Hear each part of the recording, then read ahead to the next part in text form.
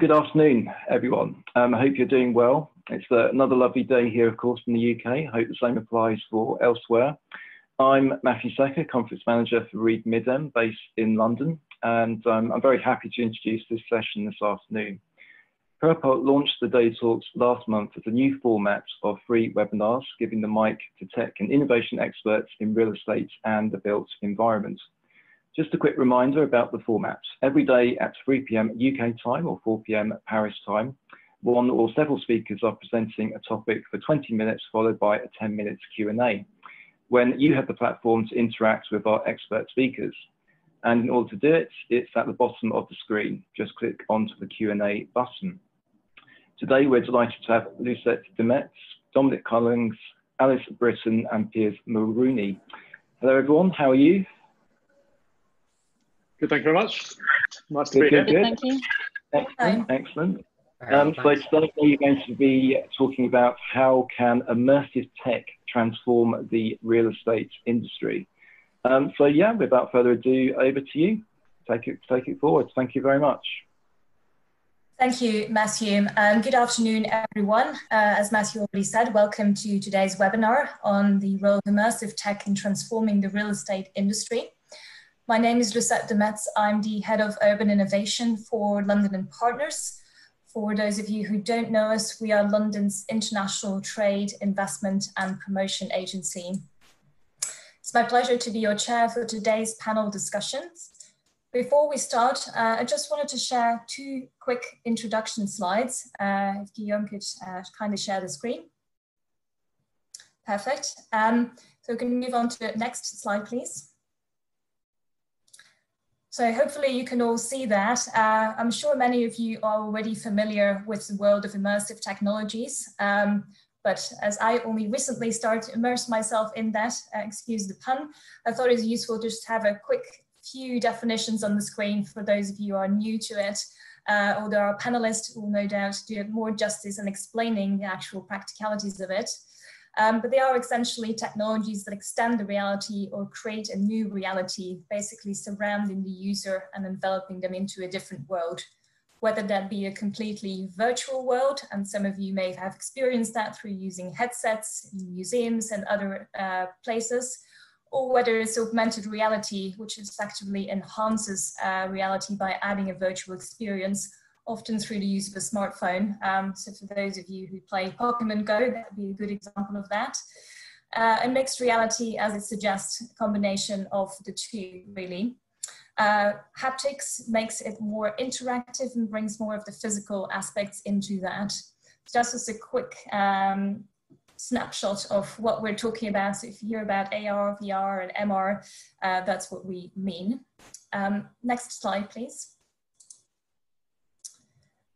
And then finally, just a few key facts before we kick off as to the reason why we chose immersive technologies as the topic for discussion today. As you can see here, there is a massive expected market for immersive technologies across the piece, expected to reach around $160 billion in the next 3 years. And even though real estate may only take a part of that, we weren't able to find a more recent figure than the Goldman Sachs study from 2016. However, that in fact only covers part of the globe, and so may well be out of date and probably already more sizable. But needless to say is that AR, VR, MR will start to play an increasing role in the real estate sector as well. And even though the sector has often been criticized as being quite slow to adopt innovation in comparison with some other industries, I think we can all agree that the tide is changing rapidly. And in fact, the situation we currently find ourselves in may well lead to an acceleration of that journey. So I'm delighted to be joined today by three amazing experts who are leading the way in the adoption of immersive tech in real estate. They will be sharing their views on how the industry is changing. So we will have Dominic from Darabase. Darabase have developed a dedicated database to help manage the growing opportunity for the use of AR physical assets, which will basically help property owners to manage permissions, maximize their assets, and de-risk the market. We will also have Vu.City, represented by Piers Mulroney. Vu.City have developed an amazing 3D modeling platform covering the whole of London to an accuracy level of 15 centimeters, which is pretty impressive, and I have seen it myself. And they are leading the way in integrating data and immersive tech to facilitate planning and demonstrate the impact of buildings on surrounding environments, even before they are built. And last but not least, we have Britton from Squint Opera, a creative digital studio and consultancy, helping to make better places through the use of immersive experiences, whether that's through tools for better public engagement, or indeed bringing together all the key actors from architects and designers to planners in the early stages of creating those places. So that's all for my introduction today. The aim of today is to have a conversation, to shine a spotlight on what some of the possibilities are for immersive tech. It will only provide you with a glimpse, but do please not hesitate to follow up further with myself or any of our panelists if you wish to hear more, or indeed see some actual demonstrations in the future. So Piers, I'm going to kick off today's conversation by coming to you to get your views on the real estate industry, which is, as I mentioned before, typically seen as fairly traditional and perhaps not as quick to adopt innovation. I'm just wondering what changes you have seen in the past few years and what you may think the impact of the current pandemic could be on this. Cheers, thanks Lucette. I think for me the most interesting thing to acknowledge, so my background was starting with Lend-Lease, moving across to Countryside, the house builder. So kind of coming from those real core worlds of development and planning. And the biggest thing I found most interesting is actually since 2015, there's been a massive investment in prop tech. So you're looking at over 75 billion that's been invested globally in prop tech in just the past 5 years. This is all chasing this idea where the importance of something like space as a service. So I think traditionally in real estate, when you were good at real estate, the idea was you could let a supermarket like Tesco take your building for 25 years on a lease, tidy it up and then sell it as an investment. And it was a really good real estate deal and you didn't really have to try that hard. Where that's massively changed is the likes of people like WeWork or Appear Here, making the consumer the center of the real estate world. So the idea where we really speak by walking. If we go shopping in a shopping center, we're going to experience. So it's really put that consumer at the center of it. So the idea of space as a service. A side effect from this is it's given people choice, and that then has increased competition. So with increased competition in the real estate world, the larger asset managers, developers, and some of the agents of this world have had to be more competitive and adapt and create space that's suitable for people. What you're seeing at the moment with something like COVID is a huge acceleration in this process. So whilst real estate was moving traditionally towards a consumer-led space as a service, we've now seen everyone's perceptions globally of what the built environment means to them, the importance of outdoor space, for example, in the residential sector, and the idea of changing how you think about commuting has shifted everyone's focus entirely on what is the use of a building? What do I need my central London office for? And I think the real estate world has to adapt as a whole. And I think the challenge for prop tech and immersive tech is how much we can be used in this crisis period, but also going forward to effectively ensure that real estate stays a consumer-led sector. And kind of that's the logic of something like Vu.City is historically it was about knowledge and understanding what you knew as a professional to get your scheme through planning. That has now massively changed. And for us, it's the idea of build a digital twin, let everyone test their ideas in a transparent, open gaming world that everyone has access to, be it the general public or a private developer. You know, give Landsec the same amount of power as Joe Bloggs in Bromley. And the idea is if we put everyone on the same element of transparency and data access, can we make better decisions for our cities that make them better places to live going forward? That's kind of my initial take on what I've seen in the past few years. And I think what Corona is going to hopefully drive into the sector is this consumer-led focus. Thanks. Yes, very insightful and useful to hear from somebody who comes at it from an originally different background. Alice, would you like to add in your perspectives, perhaps coming from a very different perspective? Yes, thank you, Lucette.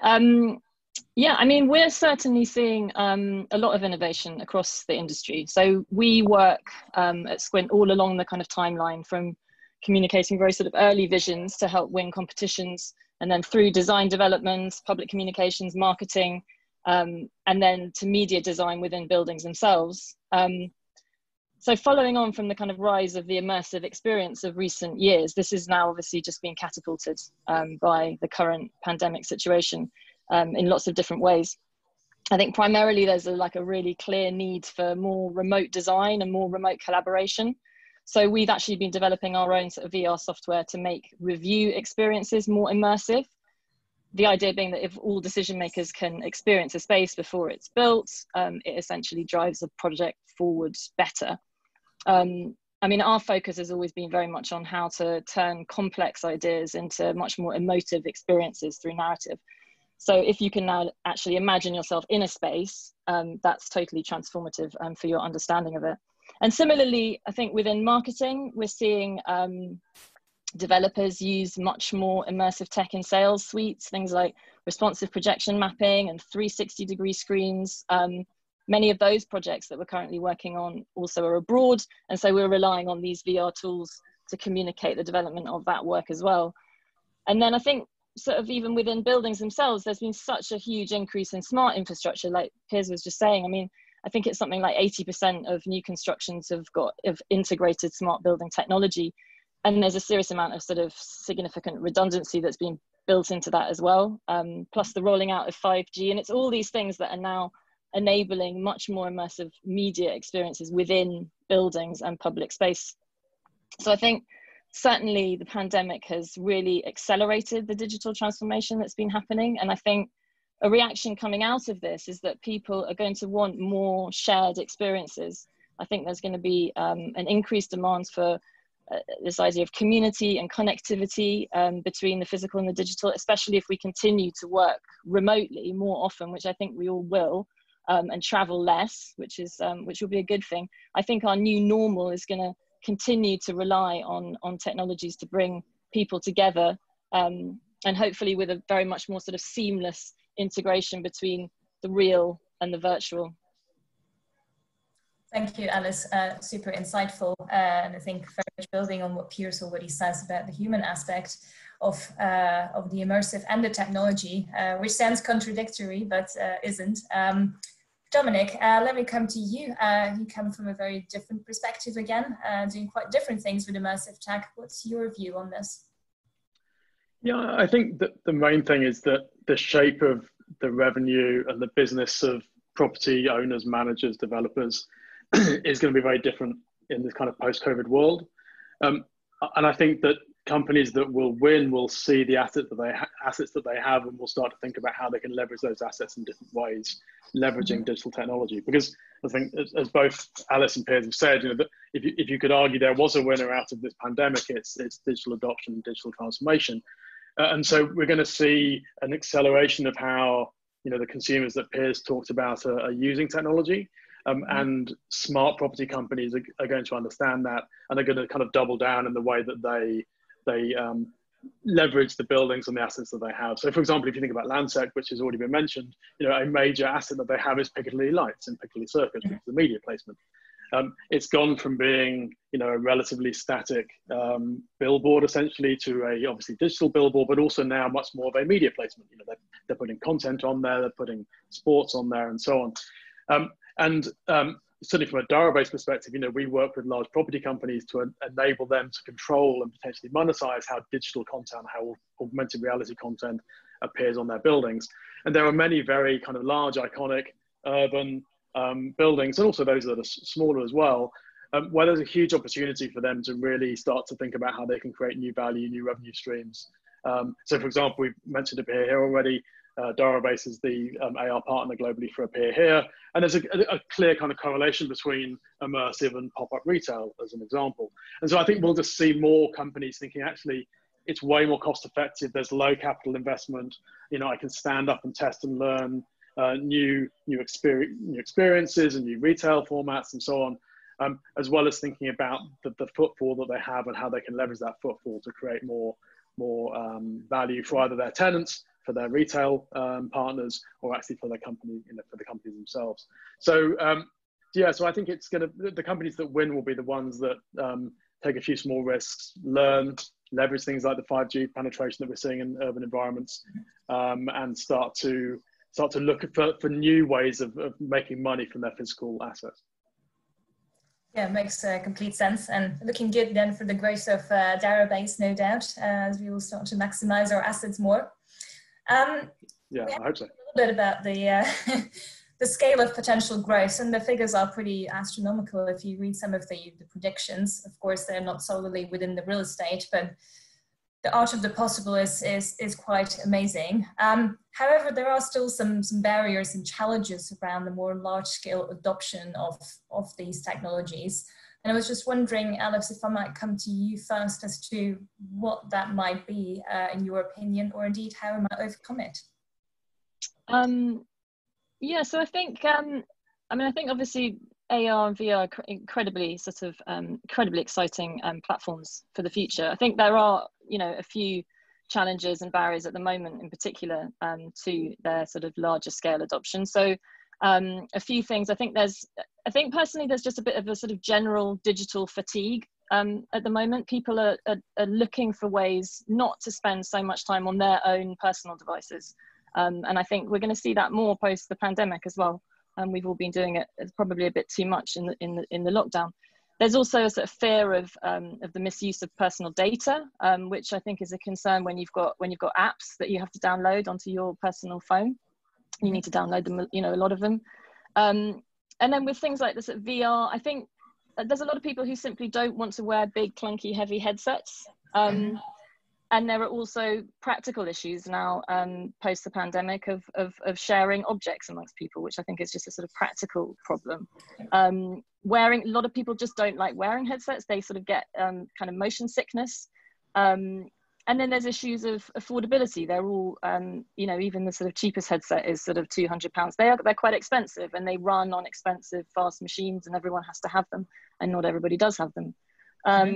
It's also developing so fast that you have to think about a lot of kind of future proofing that needs to go into the content production of anything that you create. And the visual effects themselves are quite limited in terms of the fact that the technology's got to go quite a long way for processing power. So for us, we're sort of really interested and focused on creating really sort of strong visual material, strong visual impact for our work. We use a lot of animation and lighting and materiality, texture, layers, and there are clear limits to what can be achieved in VR and AR on that level at the moment. So for us, I think it's about making sure that content that's available on AR and AR can also be, and VR can also be available on all different platforms and any devices at the same time. Great. Thank you, Alice. That's already a very comprehensive answer. Dominic, not sure if you have anything to add to that, or indeed how we might overcome some of those obstacles, particularly AR, maybe easier. I think it's interesting. People think, kind of lump all these things together. It's really useful that you kind of separated them out a little bit at the beginning. People will think of immersive and kind of AR/VR, and immediately go to the headsets. And they, well, I don't want to wear these like stupid looking headsets. And my last company was a company called Jaunt, and we were in VR and AR, but very much in the VR world. And that was certainly a barrier. But I think that the reality is that there are millions, if not billions, of people using immersive every day. And the biggest barrier that we have is that the people who potentially make decisions in the property world are not digitally or immersively native. They are not the Snapchat generation. The average, 75% of Snapchat users, which is about 210 million people per day, use AR on average 30 times a day. But they're not thinking, oh, I'm using AR. They're just, the Snapchat experience is you open Snapchat and your camera opens and you start layering digital content either on your face or on the world around you. Now that is what we call AR, but it's just the way that they use their phone. And so I think the biggest issue that we have is one of education. It's actually trying to evangelize and educate all industries, but also the property industry to help them to understand actually how consumer behavior is changing, how digital consumption is changing, and how that offers both risks and also opportunities to their business. Thanks, Dominic. I think that's a really good point around education. Sometimes the vocabulary kind of, puts people off. I'm sure that prop tech doesn't necessarily always land well with everybody either. And Piers, I'm sure you have some views on that, particularly working a lot across public sector as well. Yeah, on what Dominic was saying, very interesting about education and learning. We work quite close with universities in terms of bringing through that next generation. But a big part that we find is that logic of self-conscious and stupid. When you're the first one to do something like that, or you put the headset on and everyone else is watching you, you really are alone. But what we're finding actually is we're developing stuff in terms of the multiplayer world. So can we put an entire planning committee into a virtual environment at the same time? And the idea of, if we put everyone in at the same time, you remove that barrier of stupidity, because you're all looking at each other in the virtual space. In the immersive technology, and the idea of getting everyone to do it together in some form of multiplayer, or the gaming world is leading in terms of this technology, and the idea of with augmented reality, with Pokemon Go and things like that, if you make it socially acceptable, we'll find much more mass adoption. Related then again to the real estate, it's things like the public was expecting it. We wouldn't go on to Zoopla or Rightmove now and not expect to see a photograph of a house we were looking at. And the same with kind of digital design with planning. A lot of the boroughs enforce 3D modeling as part of a requirement for a major application now. And there's no reason the general public shouldn't say, I want to see what this looks like in immersive human scale prior to, going in person to see the house, or prior to, being involved in the planning consultation. So I think we'll start to see that consumer drive driven from, the accessibility piece of gaming. We all have, or majority of people have access to a smartphone with the technology built into it already. So I think access to the technology isn't really a problem. It's just getting that social acceptance into various aspects of people's lives. And then I think, like we were saying, the real estate and property world will catch up to it. Yeah, absolutely. I think there's a very good points. Often technology isn't the biggest obstacle to overcome in many of these areas, not just in immersive, but it's around how people adopt this. I'm mindful of the time. I'm just going to remind our audience that if you do have any questions you would like to ask any of our panelists, please do put them in the Q&A box. I'm going to come to them in a moment. I just want to ask one final quick question of our panelists. I'm going to say, give me a 30-second answer, literally. One aspect, one example of immersive tech application that you find has been truly transformational, whether in your own company or indeed in the wider application. Dominic, I'm going to come to you first for your 30 seconds. Okay, so we've recently developed a product which hopes to overcome some of the stuff we've spoken about, which is a product called Monitor with AR at the end. And what Monitor does is it allows a property owner to visualize what AR and digital content is actually on and around their property. There's about 3,000 AR apps in the App Store now, many of them world-facing. You've got a lot of graffiti apps, you've got a lot of game apps placing persistent content on and around buildings. And so Monitor gives a simple tool to be able to understand what is going on around your property.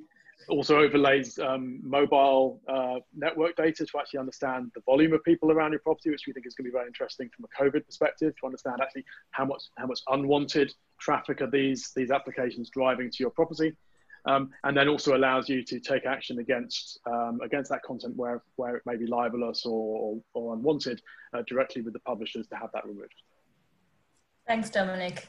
Piers, your floor is yours. No worries, keep it quick. So for me, it's us working with TfL and the London boroughs on their planning and development projects. We basically create it in an immersive virtual reality so people can get down to a human scale and understand the projects. For TfL and the boroughs, that's kind of transformation in the way they tell stories. And if we can change how you tell stories about development and planning projects, we will build that transparency and trust and bring it back into the sector. So I think that's the most important thing we're working on. Thanks, Piers. And Alice?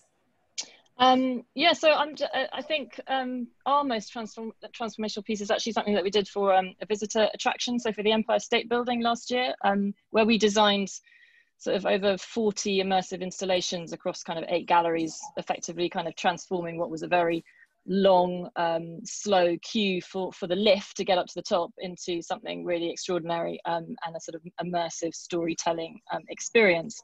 And in order to do this, we used our own VR software which is called Spaceform, which help to visualize all the sort of media and content within those spaces, so that all the design teams and the clients could get in the space. It's a sort of collaborative tool, so you can all be in there multi-user at the same time, and see how that space is going to be transformed and see what that visitor is going to experience before they go there, which I think is quite interesting now as well, because we're also just sort of talking to museums and visitor attractions at the moment about how we can create things like that for those visitors who can't go to those buildings at the moment, and for the sort of near future, if social distancing continues for a while, I think for institutions like that.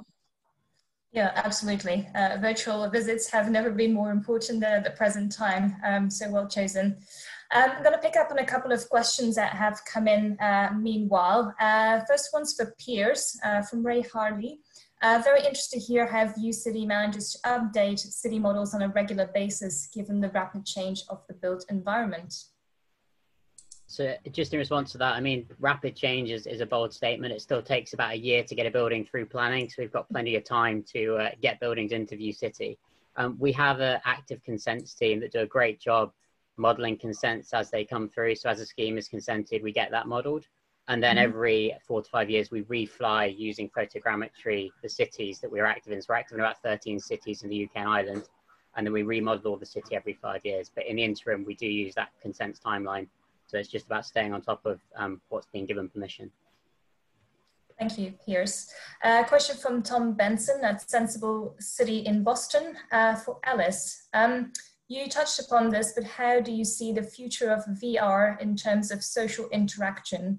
Currently, 2 challenges VR has are the headset and how it's a personal experience. Yeah, really good question. And that's sort of, I think, one of the issues that I have with VR is that I think it needs to be much more a social experience. I think we need to really be headed towards multi-user stuff. I mean, I think we've got a lot to learn from the gaming industries. I think they've got it.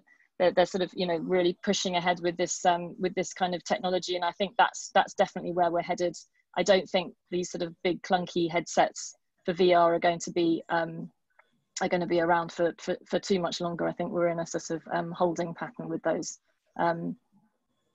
So yeah, I think that's going to be important. Thanks, and I agree with the social aspect of it as well. How do you make it a joint experience?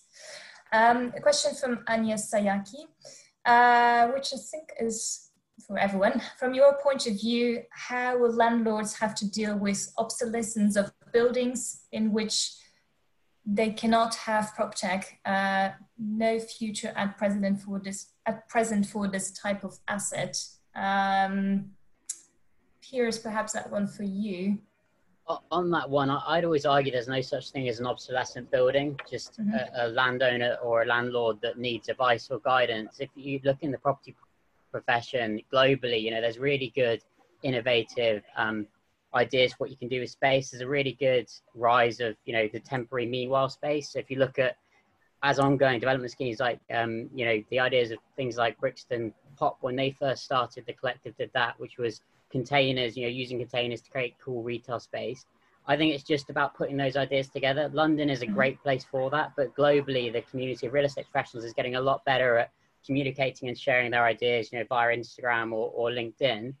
And the idea of that shared knowledge means that no building or place should be obsolescent. You should be able to constantly reinvent real estate space. I don't, even, if you look at community-led pubs in villages where they've turned them into museums / cultural icons, every building has a use and a place, and it's about putting the right passionate real estate professional in a room with the right technology and prop tech to highlight that building.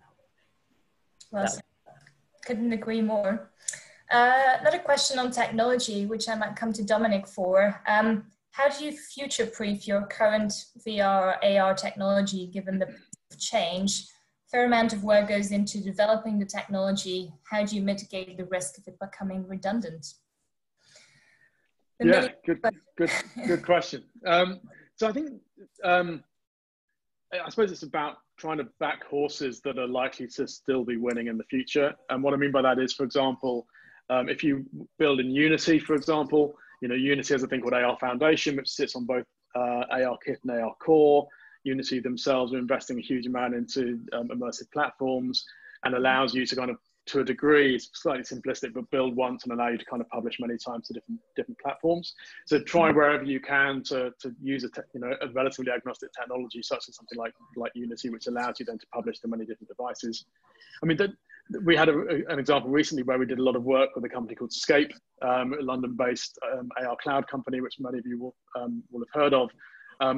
And it was an amazing company. They were doing some great work. It was a really excellent partnership between ourselves and Scape, and then Facebook went and bought them and turned off the SDK. So that, in a fast-moving industry like this, you're always going to have some level of risk. But if you can try and compartmentalize the way that you build your experiences as much as you can, in order that you could swap out to a degree, another computer vision partner, in the knowledge that maybe those things do have to be a little bit more flexible, then hopefully you can future-proof your outputs. Great. Any other final comments from Piers or Alice on that particular question? Yeah, I mean, I think I could just add to that by sort of saying, not from a sort of technology point of view, but also more from a sort of content point of view, is sort of making, so much of the work, at least that we do, is about the sort of creative vision behind what the content actually is, what it might look like, and how it's understood, and what that narrative is that underpins what you're trying to communicate. And that sort of thing will never, that can be transferred onto any different platform and any different sort of software. So I think there's also sort of other levels to what future proofing can actually mean within these technologies. I think we have room for one final question, also for Alice, from Nilesh Patel. I've worked with an office that commissioned Squint Opera. I'm interested in the development of narrative and how spaces might be photographed / experienced. VR technology seems to try to replicate reality. Is there a role or place for more abstract representation? I think there's always a role for abstract representation. I think there's always a role for finding new ways to look at things, whether that's abstract representation or sort of graphic representation of things, or indeed photographing and filming in VR is also in a way an abstract representation of a space, because you're not. You can suddenly sort of see and hear things that are happening behind. I mean, it's a distortion of reality. Any kind of depiction, I suppose, of a space is a distortion to a certain extent. So yeah, I think there's always a role for more abstract representation in everything we do. I mean, some of the most powerful VR experiences I've ever seen have been animation and illustrative, rather than trying to, even though my last company did film and capture cinematically, actually, because you're able to build a virtual world in a way that animators already have done, or always have done. Actually, I think abstract often works much better, certainly from a storytelling perspective, than trying to kind of create a stereoscopic false version of reality. Yeah, absolutely. And just the way in which you can manipulate space as well, so you can move from one area to another sort of seamlessly is it's magic, and it needs to be it needs to be considered on that level and used like that, definitely. Thanks, Dominic, Alice. I'm afraid we've kind of run out of time. I know we've only managed to probably touch the surface or what immersive tech can bring to the real estate industry. Before I hand back over to Matthew to close off today, I want to thank our speakers for their insights, contributions, and their time. I'd like to thank Propelled by MIPIM for organizing another great session today, and of course the audience for staying with us and for sharing your questions. I'm sure all of the speakers, I hope I don't speak on their behalf too much, will be happy to demonstrate some of their applications in a more visual way, which we weren't able to do in the course of today.